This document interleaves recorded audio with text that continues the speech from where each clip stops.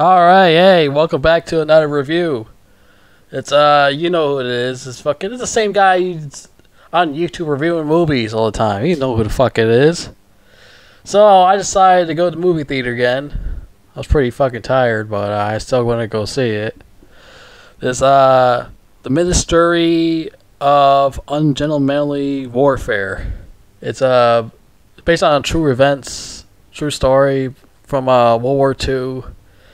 It's about these, I guess these, fucking, what do you call it? What's the word for it? I think it's like, not assassins. There's another word for it.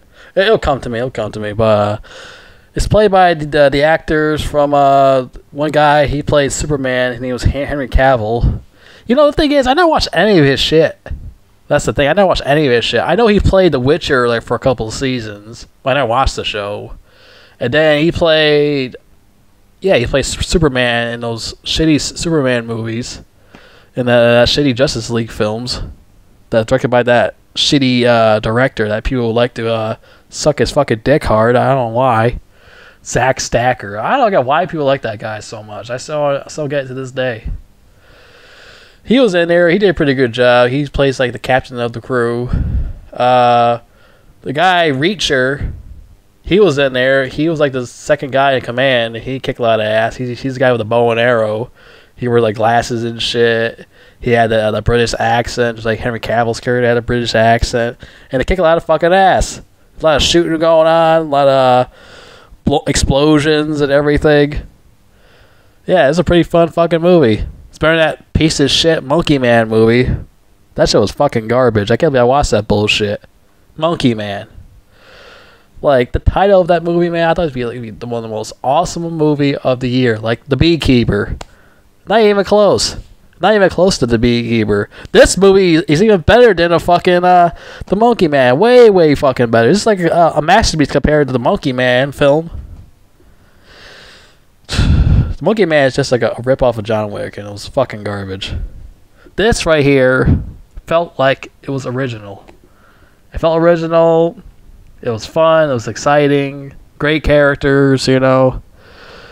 Yeah, this is based in like World War II. Winston Churchill and, you know, Hitler and all these other Nazi bastards and shit. And these guys were like hired to do a job, and they talked to Henry Cavill in this room, with also Aquaman's girlfriend in real life. She plays like one of the characters here. And I don't mind her character. I wish she did a little more, because there's this one scene she starts shooting like fruits and shit, and she looked pretty hot with a gun. And I wish she did more. I wish she did more of a gun. But I mean, she did. But she only killed like one fucking guy with like a little teeny penis gun or something. Shooting right in the fucking forehead and killed him. This Nazi leader or something. I wish she did. I wish she did a little more. Aquaman's girlfriend. Her real name is Isa Gonzalez. I just call her Aquaman's girlfriend because she is. I think she's still with him, I think. I'm not 100% sure, but I think she's still with him. Because the last time I remember Aquaman left that other bitch, and now he's with her now. But I'm not 100% sure that he's still with Isa Gonzalez.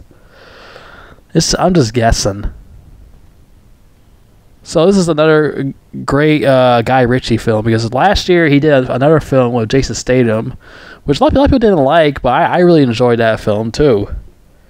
But for some reason, I think I like this more than the Jason Statham movie he did last year. This is a lot better, because I had a lot of fun with this. Henry Cavill, Alan Richardson, Isa Gonzalez. It's a pretty fucking fun movie. It starts off where I guess Henry Cavill and his crew were on the fucking boat, and these fucking goofy sailors came on the boat pointing guns at him and shit, and looked through his stuff on the boat. And I was like thinking of, every time I see these Sailor Man, I think of fucking Popeye the Sailor Man. And I'll be thinking like, it'd be great if they actually make a good live action Popeye movie when he's kicking a lot of ass and shooting guns and shit. And he's spinning, he's like really whooping fucking ass. Like, they should really make a really great action movie with explosions and shit and machine guns. It's like this movie, but it's like Popeye. And he's kicking a lot of fucking ass. Make that shit like rated R and shit. It'd be fucking awesome. Popeye, rated R, fucking eating the spinach and shooting machine guns and everything. That'd be fucking awesome. play his music in like a rock version. Man, that'd be fucking crazy. But anyways, fucking Henry Cavill and Reacher Al Richardson was like goofing and laughing while they got guns pointing at them by just these goofy ass sailors. Then all of a sudden, one of their crew boys pops out of the closet, started shooting these motherfuckers. Then they started shooting them. Fucking Reacher started stabbing people, stabbing the sailors, and it got all bloody all over them. And for some reason, I thought this movie was PG-13 until I got home. I was like, oh, it's rated R. I was like looking up, I was like, oh, it's rated R. It didn't feel like it was rated R. I feel like it was PG-13 the way I was watching this movie. Well, whatever. I don't give a fuck. And like, there's only like a couple F-bombs in this movie, so I guess that's why it's rated R. I mean, it's not really that much blood in this movie, because most of the time when they're shooting people, they just shoot them and there's no blood. They just shoot them and they go down. That's basically about it. So, yeah, sometimes there's blood when Al Richardson, a.k.a. Reacher, is stabbing people and shit. That's when you start seeing blood, but not like gory blood or anything like that. So I don't. The only reason why it's rated R, like I said, there's like a couple F-bombs in here, so it makes a lot of sense. Because when you say like too many F-bombs, they make it rated R. That's how it is. I mean, it'd be worse if this movie came out in the 80s, and they'll make it like rated X or some shit. Even though there's just like no like porn going on or anything like that. I mean, there's Isa Gonzalez, Aquaman's girlfriend. I mean, it'd be nice seeing her strip naked. She's pretty fucking hot. Well, speaking of her character, Isa Gonzalez and this black guy, I don't know who the fuck this black guy is. I've never seen him in my life. He has like this weird name. Babs Olio San Monkon Ning. He's from Nigeria. Okay, I can't pronounce that shit. So this guy from Nigeria, who was also in those shitty Dune remake movies, he wasn't a bad actor. I mean, I don't mind him, but this is the first time I ever heard about this fucking guy. He plays this agent with Isa Gonzalez's character, and I'm like, who the fuck is this guy? Who's this homeless black dude? Like, I never even seen him before. He's from Nigeria. I mean, it makes sense because this is World War II, so it makes a lot of sense why they got him to play this type of character. And yeah, him and her are agents, and there's a story about them, what they're doing. They're trying to undercover what's going on with the Nazis. They're on this train this one time, disguised as other people to get through what the Nazis are up to. They switched briefcases, and they told the British people what they're planning to do with all these weapons and grenade launchers and all this other shit. And they're going all over the other places and shit. I mean, I don't mind their story, but I care more about Henry Cavill and his crew fucking up everything, shooting people and whatnot. I mean, there's like a couple scenes that I don't mind with Isa Gonzalez and the Nigerian dude. Is where that one part where she proves the other black guy wrong. When she was like shooting these machine guns at these fruits and everything, and also she's about to pull like a grenade. She like pulled a grenade, and they're like, no, don't do that. I started laughing at that part. Like, that shit was fucking hilarious. She was like, should I prove a point she can shoot a gun? So that's why I was like, awesome. And she looked like fucking hot. She looked fucking hot as hell with shooting guns and everything like that. I wish he did more of that in the movie, and let her dress like that throughout the whole movie. She had like this I think like this blue uniform on or something like that, blue sexy uniform. Like, I don't know why she wore that throughout the whole movie, and she like shooting all the bad guys up and shit with that outfit. She only did like a couple of times. She killed people. No, I don't think so. Maybe like once or twice, but she did kill like one of the captains of the Nazis, I think. She was like undercover as, you know, hating Jews and whatnot, and she meets this Nazi captain guy, and she has like a talk with him and talk about this and that, and she starts like a party with him, and they dress up as these characters.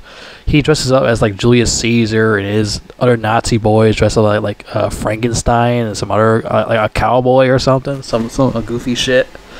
And had this party and whatnot. But we're not going to get into that right now. We're going to go back to the Henry Cavill's crew, which I like their parts a lot better, but I still feel like Isa Gonzalez's character should have been utilized a lot more with her her shooting guns and whatnot. She should have, like, I mean, I can understand because this story is based on a true story, so I can understand why she didn't do that much. It makes a lot of sense. But anyways, go back to the Henry Cavill story. So Henry Cavill's character and his crew, now they gotta go save their buddy, who is like the mastermind. He's a master planner. So they gotta go to this facility where he was captured at, and yeah, this fun ass shootout going on.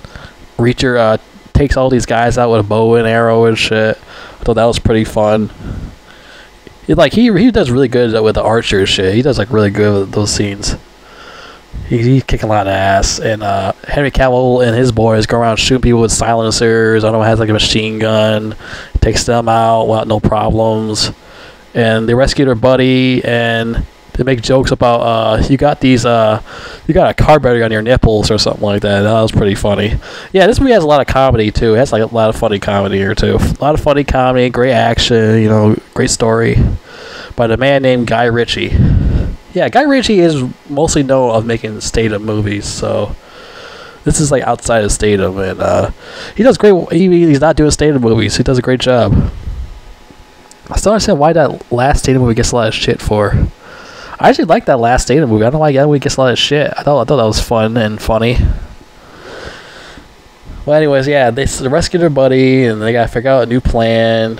And Isaac Gonzalez and the Nigerian guy, they're at this later on. They're at this party or something like that, and the Nigerian guy gets a big ass crew for Henry Cavill to work with him, and there's this black guy with glasses or something like that. This older black guy.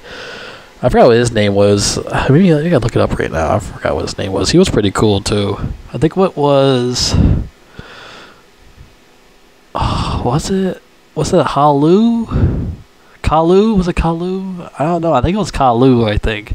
He was this older black guy. He had his Nigerian crew. And then now they got to work with Henry Cavill's crew, and they work together. They got these Nazi bastards and everything like that. So, like, I think Isaac Gonzalez at the party. She's dressed like an Egyptian girl, I think.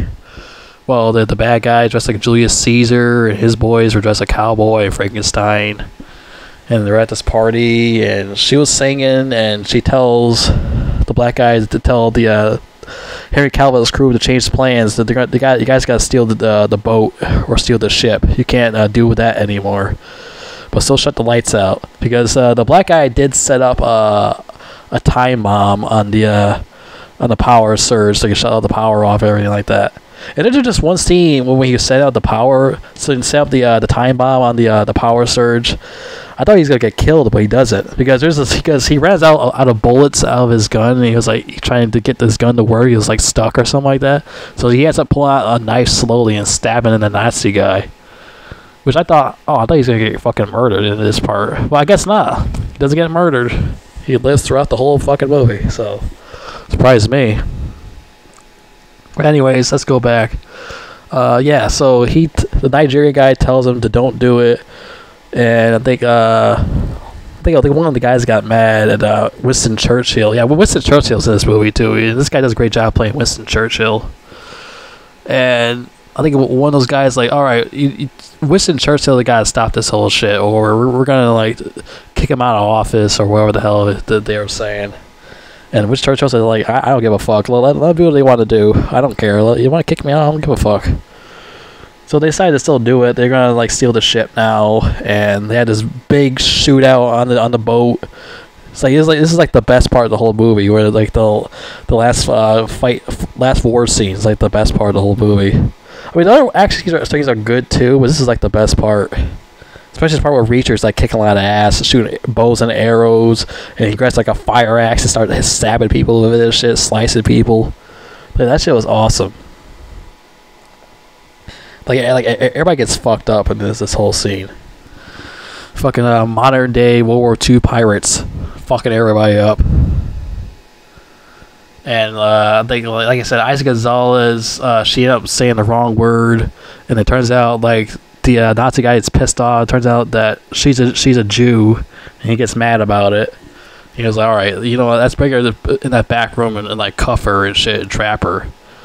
Which I thought she gonna be cuffed throughout like the whole scene in that movie in that back room, but turns out she does get cuffed throughout the whole movie. She ends up getting out of there with the Nazi bring her ass out of that room, and she ends up shooting the guy, the Captain Nazi guy in the head, who dressed like Julius Caesar, kills his ass with that little tiny penis gun. She shoots him in the head with it. And they was like ran out of time, and like to wait for that Aquaman's girlfriend to get off that island and on the boat and back to the ship they stole with the black guy. They're like taking too long, and the other black guy who's run his gang, he was like, "We gotta go, man. We can't be here for too long. We're gonna get fucking murdered. We gotta get out of here." It's like, and Henry Cavill was like, "Hold on a second." Turns out it was them. It was Isaac Gonzalez and the Nigerian dude. So they get on the boat and they get out of there, and they all get arrested by these the British sailors or whatever the hell you want to call them. They all get arrested by them, and they let them do it. And at the end, Winston Churchill shows up to the jail and talks to all of them, gives them free food, and tells them that all of you guys are gonna work for me from now on. And then like the movie ends, and now they show these credits of the real life generals and soldiers who were those pirate guys or some shit like that. And yeah, that was the end of the movie. I thought it was pretty good, man. I really liked this fucking movie. I thought it was a solid film. It was original, and it wasn't no boring bullshit going on. Like throughout the whole film, it was very interesting. And I can't see someone like give this movie shit. I mean, it's not perfect or anything, but it is very enjoyable. I don't mind if anyone would get this shit. It's better than fucking Monkey Man. Oh god, Monkey Man. I can't believe I wasted my money on that shit.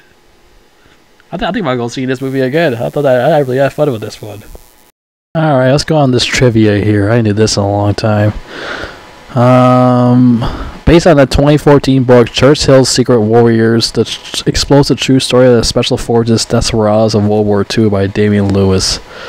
Oh, so it's based off a book. Ian Fleming introduces himself. Ian Fleming. This is a nod to the fictional hero James Bond, who in many of his films he appears introduced as Bond. James Bond. I really like those James Bond movies. Wait, Ian Fleming was in there? I didn't know Ian Fleming was in there. Huh. Was he really in there? I gotta look at that real quick. Henry Cavill plays a story figure who inspired Ian Fleming's James Bond. Cavill has long been a favorite to play Bond on screen. I don't know. He looked like he would fit James Bond. It also depends how old he is, though. I mean, people will say otherwise about the whole Roger Moore thing, because Roger Moore didn't start being James Bond until he was 45, so... Al Richton's character kills numerous Nazis with a knife. He is best known for playing Jack Reacher on television, which his character hates knives, Jack Reacher. Yeah, that's true, because I did watch the first season. I remember he never uses knives or anything like that. So I watched the second season, though. You know, it was nothing like the first season, but I sure heard it was pretty good, and then we renewed for a third season. The actual Gus Marsh Phillips was killed in action 8 months following the events of this movie. Yeah, that's the character that Henry Cavill played. Huh, that sucked. He got killed 8 months after that fucking movie. Well, I mean, in the World War II era thing. That's what I'm talking about. Ian Fleming was in this movie. Oh, Freddie Fox was Ian Fleming. Yeah, Ian Fleming. He would have created those James Bond books. I guess after the war, he created those books. Well, shit, I guess I didn't pay attention to that part.